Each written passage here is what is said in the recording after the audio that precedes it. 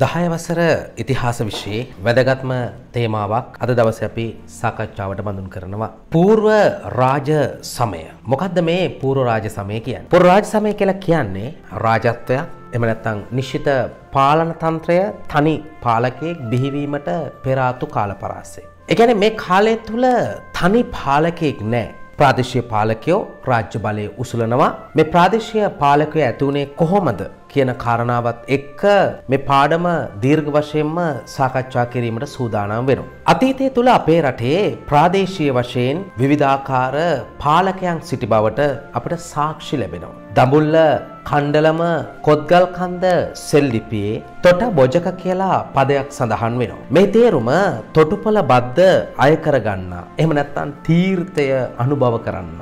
ඒ කියන්නේ යම් කොටසක් ආදායම් ලෙස ලබාගත් එහෙම නැත්නම් සාමාන්‍ය සමාජයට වඩා දේශපාලන බලයක් භුක්ති විඳි පාලකෙක් පිළිබඳවයි මේ සඳහන් වෙන්නේ. ක්‍රමානුකූලව අපි බලමු ලංකාවේ දේශපාලන බලය කොහොමද මෙහෙම වර්ධනය වෙන්නේ? ඒ කුමක් ආරම්භයද මේක සිදු වෙන්නේ කියලා. ශ්‍රී ලංකාවේ මුල් කාලේ, ඒ කියන්නේ ඈත අතීතයේ අපි කියනවා පූර්ව රාජ සමය, එහෙම නැත්නම් මුල් ඓතිහාසික යුගය. මේ කාලය තුල පුංචිම ඒකකයේ උනේ පවුල. එතකොට අපි සාකච්ඡා කරලා තිනවා මීට පෙර පුංචි බෑව් මුල් කරගෙන ගම්මාන බිහි වුණා. මේ ගම්මානවල පවුල් 5-6 අතර ප්‍රමාණයක් සිටියා. මේ පවුලට එහෙම නැත්නම් මේ ඒකකයට කුඩාම ඒකකයට දෙවන්ත බලයක් එහෙම නැත්නම් සමාජයේ ස්ථානයක් හිමි වුණා. මේ පවුලේ ප්‍රධානියා අපි හඳුනනවා ගෘහපති කියලා. ඒ කියන්නේ ගෘහ මූලිකයා. පීතෘ මූලික සමාජයක් තිබේ. පියා තමයි මෙහිදී මුල් වෙන්නේ. අනුරාධපුරයේ පෙරිය පුලියන්කුලම සෙල්ලිපියේ සඳහන් වෙනවා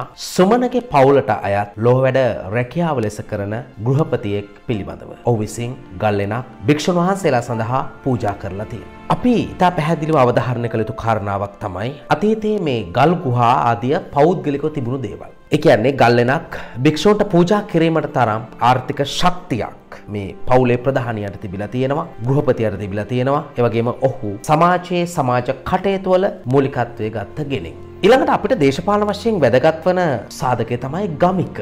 කවුද මේ ගමික කියන්නේ? ඉන්දිය සාහිත්‍ය විමර්ශනය කරන විටත් ග්‍රාමික, ගාමනී වැනි පද දක්නට ලැබෙන අතර මේ ගමික කියලා කියන්නේ ගමේ නායකයා. ගමේ නායකත්වය තෝරා ගැනීම වැදගත් කාරණාවක්. ගමක ජීවත් වුණා පවුල් 5-6 හෝ ඊට වඩා වැඩි ප්‍රමාණයක් වෙන්න පුළුවන් ප්‍රමාණයක් ජීවත් වුණා. මේ ගමේ වැව මුල් කරගත්ත ගමේ පෝෂකම කලාපේ, ඒ කියන්නේ හොඳට ජලය ලැබෙන ප්‍රදේශයේ වගා කළ අයගේ අස්වැන්න වැඩි වුණා. සමහර අවස්ථාවල වැවේ ජලය අඩුවෙන් ලැබෙන ප්‍රදේශවල වගා කරන අයගේ අස්වැන්න ගොඩක් දුරට අඩු වුණා. ඒ කියන්නේ උන්ට එක කන්නේක වගා කළාම ඊළඟ කන්නේ ඒ අස්වැන්න ලැබෙන තුරු ජීවත් වීම කළ නොහැකි. මෙන්න මේ හේතුව මත මේ අස්වැන්න වැඩි වූ අය එමෙ නැත්නම් අතිරික්තයක් තිබුණු පිරිසක් බිහි වෙන්න පටන් ගත්තා. ඔවුන් තමයි සමාජයේ ප්‍රභූන් බවට පත් උනේ. ගමික කියලා කියන්නේ මේ ගමේ හිටපු ගෘහපතියන් අතරින් බලවත්ම තැනැත්තා. සමහර අවස්ථාවල විශේෂයෙන්ම සමන්තපාසාදිකාවේ සඳහන් වෙනවා මේ ගමිකයන් තෝරාගත්තේ මේ ගෘහපතියන්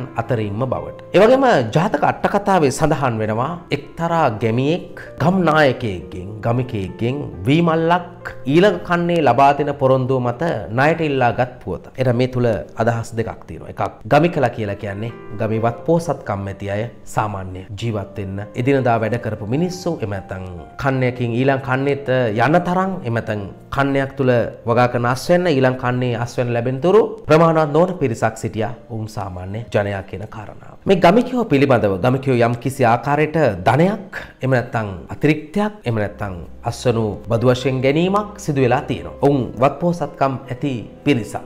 කළුදිය පොකුණ සෙල්ලිපියේ සඳහන් වෙනවා දසගම් ඇත්තෝ. එහෙනම් ගම් 10ක නායකයෝ. ඒ වෙහෙරයට එහෙම නැත්නම් ඒ විහාරස්ථානයට අදාළ දානමය ප්‍රශ්න එහෙම නැත්නම් පන්සලට දානමාන ලැබීම පිළිබඳව සාකච්ඡා කරලා තීන්දුව අරන් තියෙනවා. හම්බන්තොට දිස්ත්‍රික්කයේ කොරවක්ගල සෙල්ලිපියේ සඳහන් වෙනවා ගමිකයෝ 3 දෙනෙක් පිළිබඳව. ගමික සුමන, ගමික තිදෙන, ගමික සිව කියන තිදෙනා එකතු වෙලා ගල්ලෙනක් භික්ෂුන් වහන්සේලා සඳහා පූජා කළා කියලා සඳහන් වෙනවා. දැන් ඔන්න අපිට ඊළඟට වැදගත්ම ශේෂ්ත්‍රයට අපි යන්නේ පරුමකයන්. පරුමක කියන්නේ ප්‍රමුඛ කියන තේරුම. ඒ කියන්නේ ප්‍රාදේශීය නායකයා. කොහොමද මේ ප්‍රාදේශීය නායකත්වය බිහි වුණේ? තාම ක්‍රමානුකූලව අපිට විග්‍රහ කරගන්න පුළුවන්. ඔබට මම පැහැදිලිව ප්‍රකාශ කළා ආරම්භ කාලේ මිනිස්සු කෘෂිකාර්මික ජීවිතයක් මේ රජරට මිනිස්සු ගත කළේ. ඒ මිනිස්සු වගා කරමින් ජීවත් වුණේ. ගංගා ආශ්‍රිතව තමයි මුලින්ම ජීවත් වුණේ. ආරම්භ කාලේ ගඟට වඩා පොඩ්ඩක් ඈතින් ඔවුන්ගේ ජනපද තිබුණා. එමෙතන ඒ වගා කරන ඒකක තිබුණා. නමුත් ජනගහනය වැඩි වෙන විට ගංගා වලින් ජලය අරගෙන වැව් පද්ධතියක් බිහි කරගත්තා. වැවක් බිහි කරගත්තා. එතකොට මේ වැව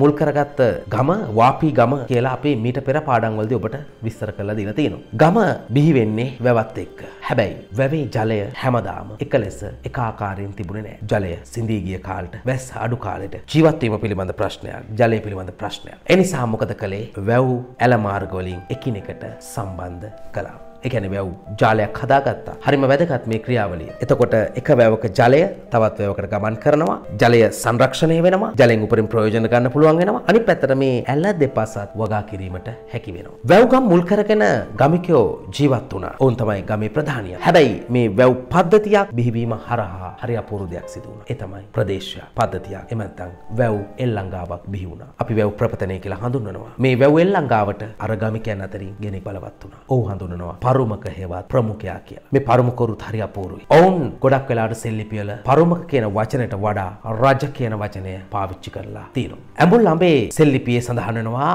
පොචනි රජ. පොචනි කියන්නේ ප්‍රාචීන කියන්නේ නැගෙනහිර. නැගෙනහිර ප්‍රදේශයේ පාලකයා තමයි පොචනි රජ කියලා හඳුන්වන්නේ. ඒ වගේම යටහලෙන සෙල්ලිපියේ සඳහන් වෙනවා දුවතර රජ. ඒ ප්‍රාදේශීය පාලකයෙක්. මේ ප්‍රාදේශීය පාලන කටයුතු කළේ පරුමකයෝ විතරක් නෙමෙයි කාන්තාවොත් ඉඳලා තියෙනවා. පරුමකලු කියන පදය සෙල්ලිපිවල සඳහන් වෙනවා. පරුමකලු සමන කියලා සඳහන් වෙනවා සෙල්ලිපියක. ඒ කියන්නේ කාන්තාවන්, කාන්තා පාලිකාවන්. මොවුන්ගේ සුසාන එහෙම නැත්නම් මේවා පරීක්ෂා කිරීමද විශේෂයෙන්ම ඉබ්බන්කටුවාදී ප්‍රදේශවල විදේශ රටවලින් ආනයනය කරපු පබළු පවා ආභරණ පවා මොවුන් භාවිතා කරලා තියෙනවා. ඒ කියන්නේ වත්පොහසත්කම් ඇති සමාජයේ ඉහළින් හිටි බලවත් පිරිසක් ලෙස අපිට මොවුන්ව හඳුනාගත හැකියි. පූර්ව රාජ සමය ගැන දීර්ඝ විස්තරයක් කළේ සංක්ෂිප්තව සටහන් කරන්නම් මෙලෙස මුලින්ම ගෘහපතියා ඇති වුණා. ඊට පස්සේ ගමික, ඊට පස්සේ පරුමක. ගෘහපති කියන්නේ ගමේ පවුලක ප්‍රධානියා. ඊට පස්සේ ගමික කියලා කියන්නේ ගමේ ප්‍රධානියා. පරුමක කියන්නේ ප්‍රදේශයක ප්‍රධානියා. ඉස්සරහට කතා කරන පාඩමක යම් අදහසක් දෙන්න පරුමකයෝ එකට එකතු වෙලා එක් අයෙක් බලවත් වුණා. එමෙ නැත්නම් පරුමකයෝ ඒකරාශී කිරීම හරහා ගෙනෙක් බලවත් වුණා. ඔහු හඳුන්වනවා මපුරුමුකා හෙවත් මහරජ. දුර්ගම රජතුමා එවැනි ආකාරයට සියලු පාලක එකතු කළා බලවත් වූ චරිතය. මෙතනින් එහාට අපි දීර්ඝව විස්තර කරගමු කොහොමද රාජ්‍ය පාලන කටයුතු සිදු වුණේ කියලා.